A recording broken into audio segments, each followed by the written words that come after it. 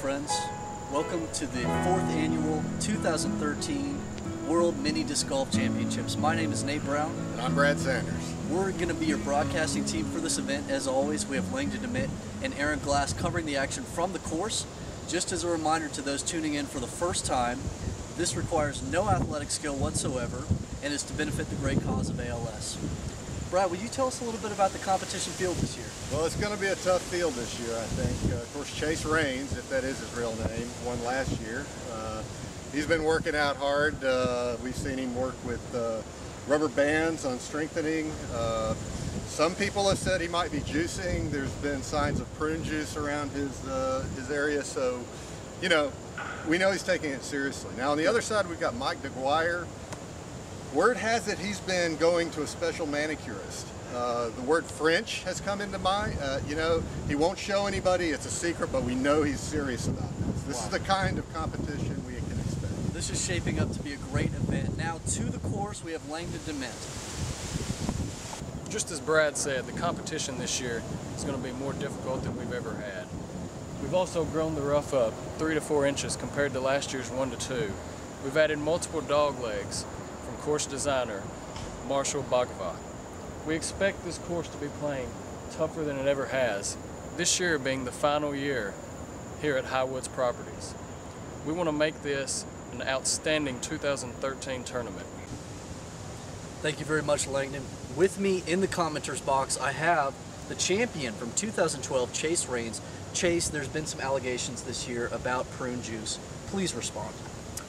I have heard those. At this moment, I don't really have a comment. I've talked to my manager, and at this time we have no comment of those allegations. I don't know where that's coming from. Last year I won fair and square. Maybe just some you know, guys that are just upset about their performance. I'm not sure. What have you been doing to prepare yourself mentally for this event? I've really been working with a therapist a lot on, you know, just how to deal with the success of winning on such a high level, and the stress that goes along with that. You know, lots of time there's people come by my desk asking for autographs and, you know, asking for tips and strategies, and, you know, it really kind of weighs me down a little bit. So I've really been, you know, working with that and playing a lot of Tiger Woods on the PlayStation, you know, just to mentally prepare for this type of tournament. It sounds like you're ready. One final question for you today, Chase. Who do you view as your biggest competition for 2013?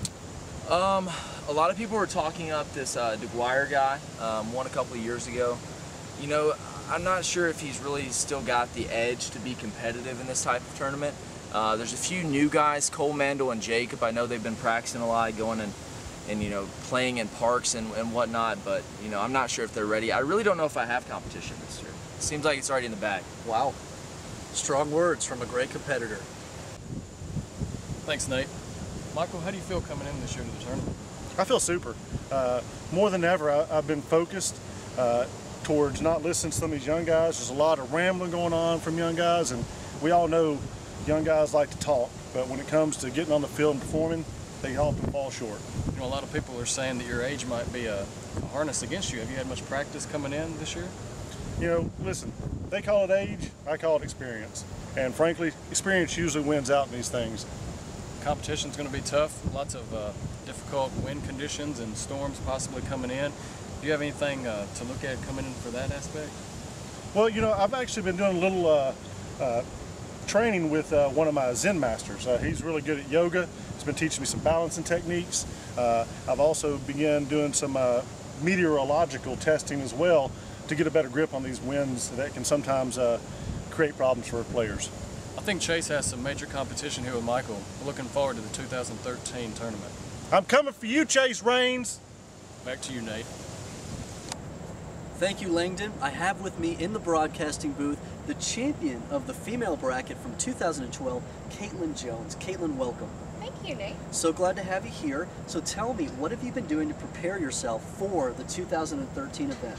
I've just kind of been relaxing, not taking it too stressful. I'll let the guys stress and email each other back and forth. They can have their little fun with that. I'm just going to stay at my desk, read all the emails, keep working on my stress ball, going to work on my extension. You know, ladies have shorter arms, got to kind of stretch out those shoulders and everything. So the guys can have all their fun. I'll just sit back and watch and just just kind of scope out any competition that might be in the office. Too cool for school, I like it.